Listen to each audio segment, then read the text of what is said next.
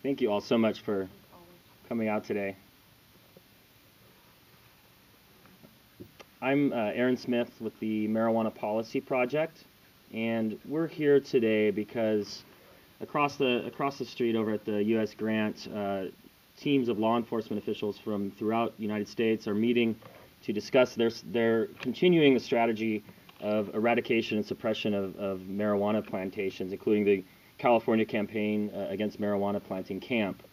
For almost 30 years, CAMP has been taken to the distant reaches of California to basically embarking on what we think is just the largest and most expensive gardening project ever conceived.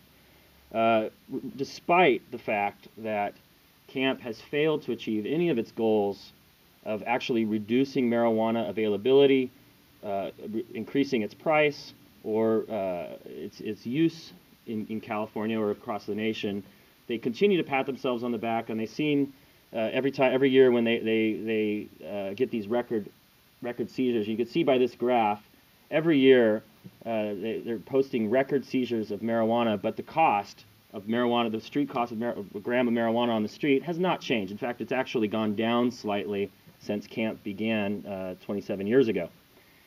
So it's now with marijuana policy reform on the ballot in California, legislation pending in Sacramento that would end marijuana prohibition. It's about time, it's well past time, I should say, that these folks can reconsider their policy and work towards an effective marijuana control policy.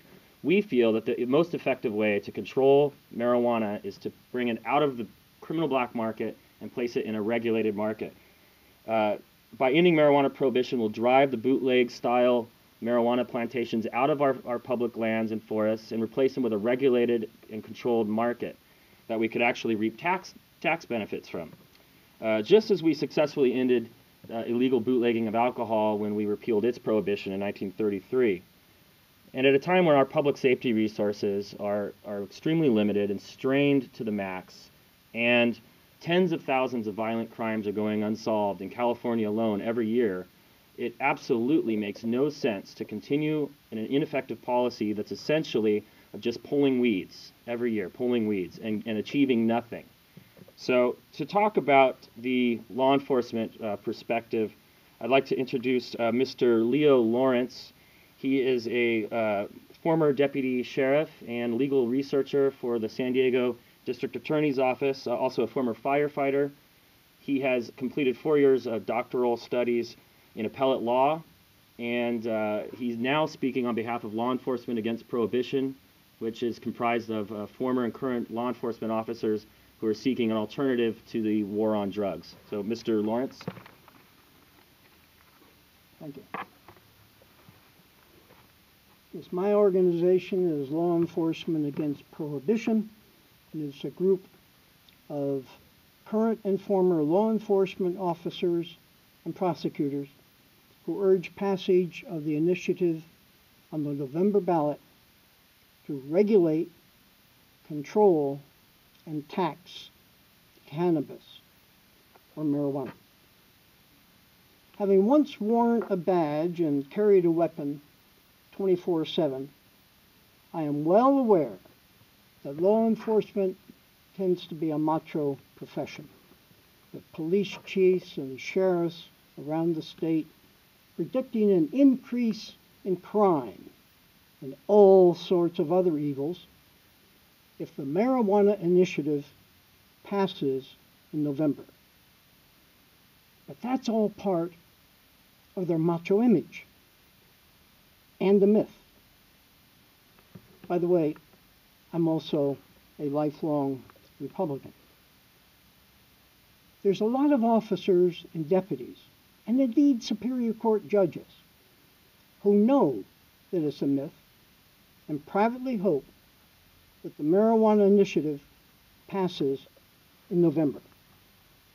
Today we focus on the massive, multi-million-dollar, multi-agency paramilitary campaign to destroy marijuana crops in the wilderness.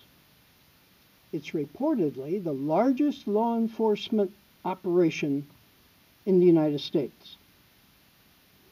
And it costs big money, hundreds of millions of dollars of our tax money. Law enforcement against prohibition believes that we need to divert that money into education, to hire more teachers, not lay them off. Now, we all know that the state is in a major financial crisis. If we pass the marijuana initiative in November to regulate, control, and tax marijuana, the revenue that it will produce will significantly reduce the state debt. $14 billion. That's a lot of money that could go into the state budget. With a substantial increase of the number of young voters in the November elections, the probability of passage of the Tax and Control Cannabis Act has risen dramatically. Thank you, Mr. Chairman, and I have copies of these remarks.